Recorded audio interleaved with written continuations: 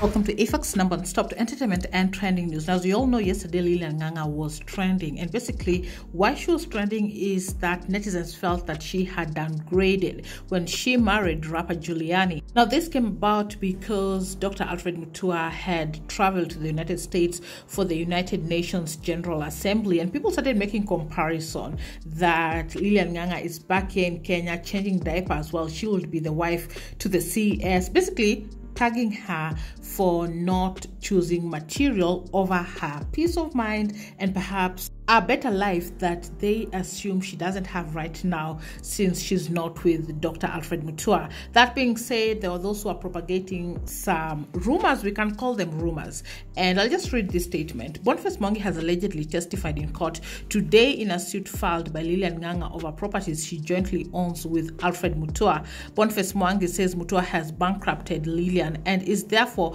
appealing to the court to compel him, Mutua, to offer financial support to the child she, Nganga, bore with Juliani. And of course, sadly, people will believe what they have already seen, and this even made Boniface Mwangi trend as well, and there were memes about him, which I'll just show you guys one. And there was no official report made either by Boniface Mwangi or the mainstream media of these allegations that were put out there that he took the stand and testified in court. He even dismissed this as bogus rumors from bloggers.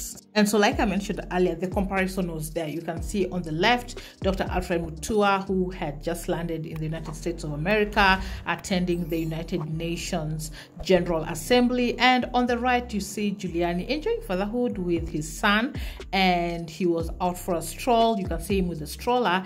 And these were the comparisons of two different men that Lilian Nganga has been with, and right now she's forced to be here in Kenya. So as you can see, what I'd mentioned as well about Boniface Mwangi, and this is a meme that had been shared. Boniface Mwangi explaining to the court why Alfred Mutua should pay child support to Juliani's kid after Lilian goes bankrupt. So basically, what people are putting it out there is Juliani is not able to provide for his family, take care of his wife and his child because Lilian Nganga had gone bankrupt, basically propagating that Lilian Nganga is the one who has been providing in this relationship. So if you missed yesterday's video and that conversation and what people are saying, check out yesterday's video, but these were just some of the things that people are saying. As you can see, this is a meme of a woman cooking. The husband is right there, and they shared Lilian and Juliani somewhere in Nairobi West while Alfred Mutua is enjoying himself in the United States of America. And of course, word reached Lilian Nganga as to what people are saying and why she's trending, and she decided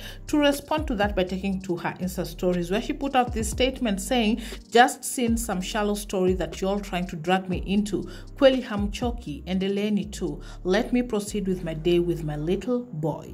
And so one man being put out as the ultimate man for Lilian Nganga, and the other who is being seen as somebody who's not able to provide for his family is Juliani. Now, he did put a tweet asking Kenyans for help, for donations, so that he can be able to buy diapers. And of course, anyone who read that could see that that was put out sarcastically. And actually, there are Kenyans who sent money. There are people who are responding to that tweet showing that they have sent 1,000 shillings, 50 bob, whatever.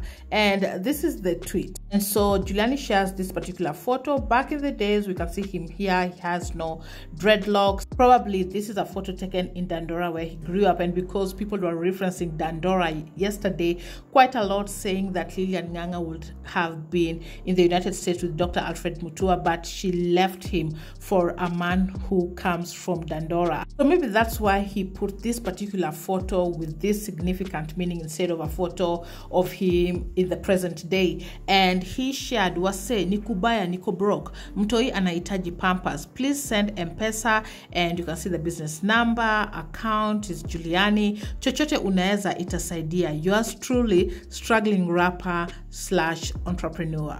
And so there were Kenyans who took this message as a real confirmation that Juliani has gone broke, and there were those who are criticizing him, calling him out, calling him names, letting him know that he needs to go out there and work hard to provide for his family. Usikuje kutuomba pesa hapa.